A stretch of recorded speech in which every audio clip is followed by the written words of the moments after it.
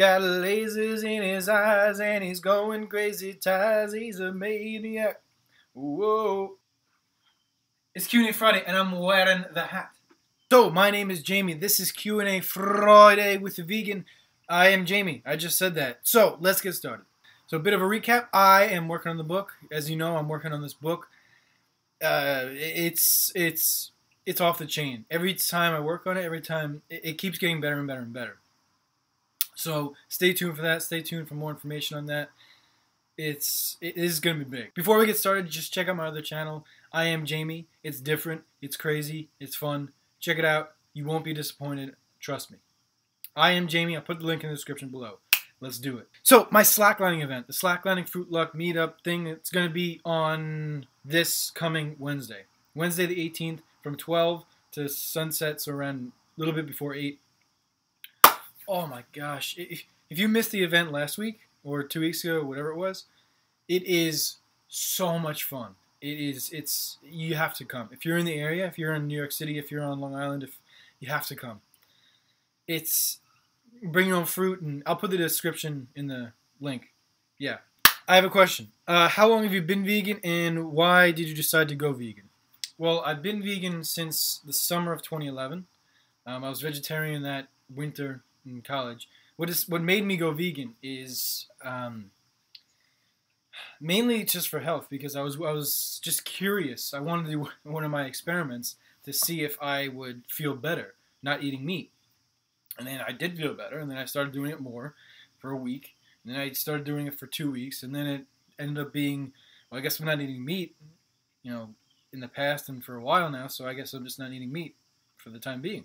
And then after that, I started to research more about veganism. So then I guess I was vegan because I stopped eating cheese and I stopped eating these things. That was more for ethics, because it was a lot harder for me to give up the cheese, give up the dairy, give up the milk. So I sort of made it a priority because of the ethics, because I knew what was happening, what I was supporting when I was eating those foods. So that kept me going in that transitory period where it's really hard to give up cheese. And then here I am today.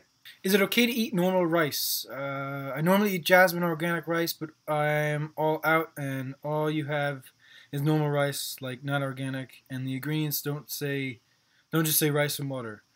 I'm scared to eat it.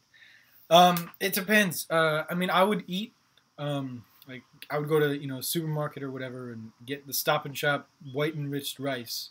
If that was the only thing I could afford, I would buy that before anything else, before fruits, before vegetables, because I need that fuel. That's like the baseline. So I would eat it if there was nothing else, for sure. But yeah, organic is always going to be better. Whole grain is always going to be better.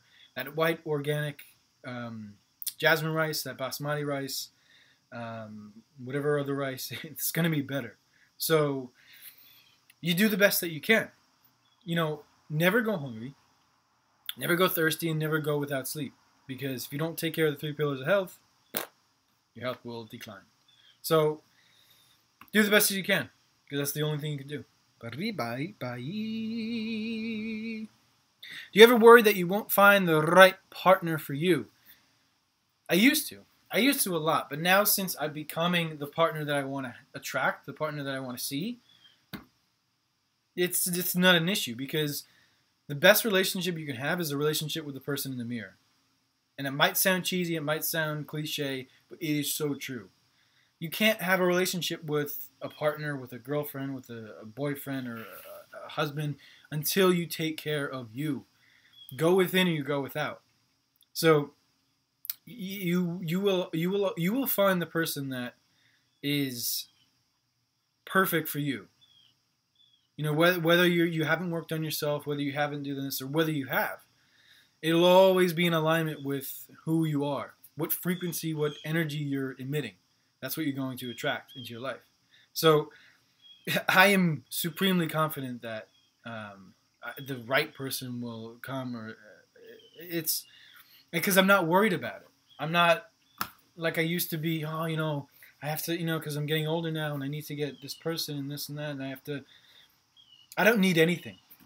I literally don't need anything, because I have everything that I could ever want in this moment.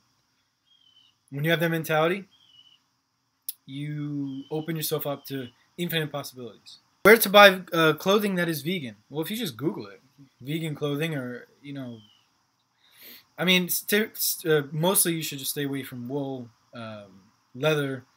What else? Other things that aren't vegan. But other than that, it's pretty easy to find stuff that is vegan clothing. Or you could just go naked. How do you feel about oats?